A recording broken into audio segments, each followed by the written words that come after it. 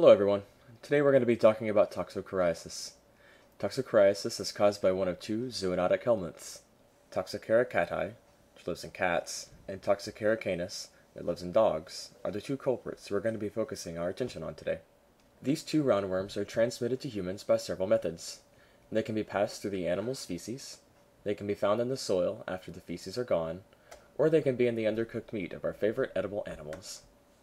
In humans, Toxocariasis infections are much more common than Toxocariasis infections. This is because of the way dogs do their business, in the park, around a bunch of kids. Moving on quickly, Toxocaria has a very complex life cycle. See? Here's an example of Toxocariasis.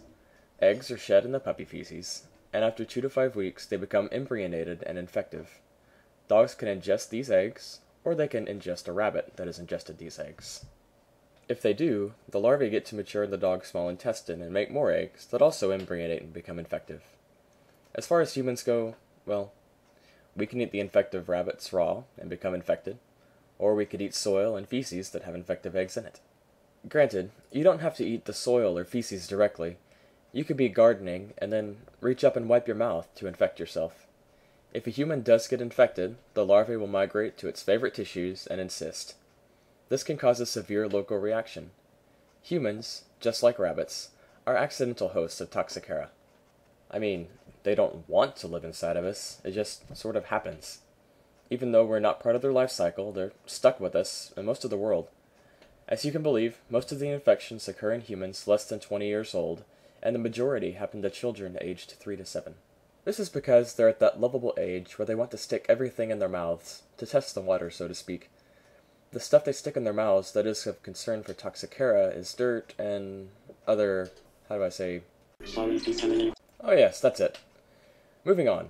Toxocaria was first discovered in 1950 due to an ocular finding made by this handsome gentleman, H.C. Wilder. He noticed strange granulomas in the eye. 2 years later, live Toxocaria larvae were removed from granulomas similar to the one described by Wilder. Toxocaria can cause one of 3 different syndromes within a patient. Visceral larva migrans, or VLM, is the most deadly of the 3, and it's still not that deadly. Covert toxocariasis is just a milder version of VLM, and ocular larva migrans is the rarest of the 3, and also has some severe side effects. The clinical presentation of all 3 of these syndromes depends entirely on the immune response of the patient and the parasitic load that they've ingested. In most cases, the patient is asymptomatic, and the infection peters out before the patient even knows it's there. If symptoms do arise, it's from the larva migrating through the body.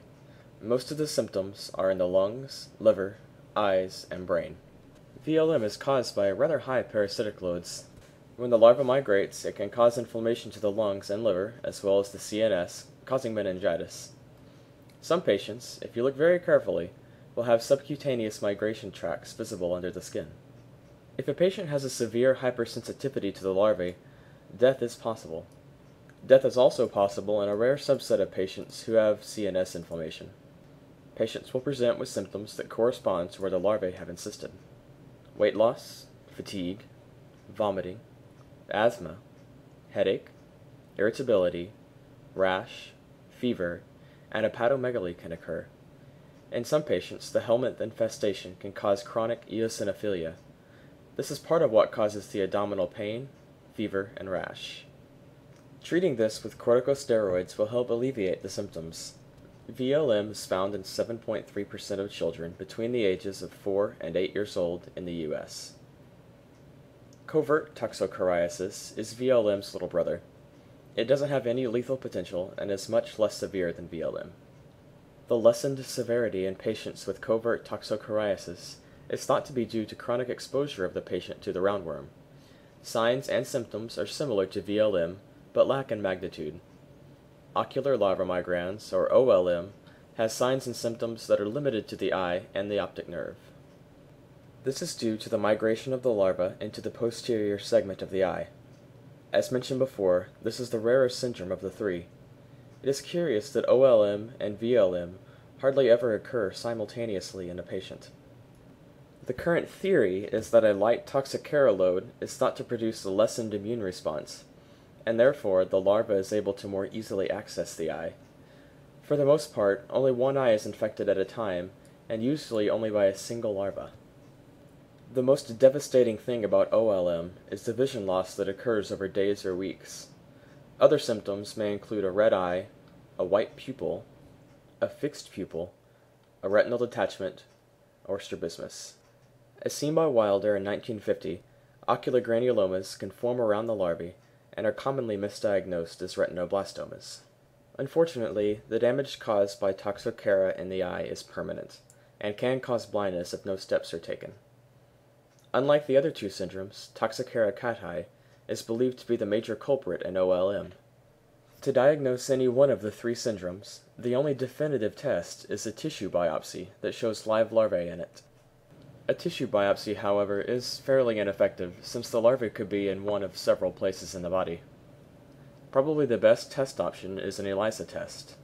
It has fairly good sensitivity and specificity, and gives more accurate readings overall than a tissue biopsy.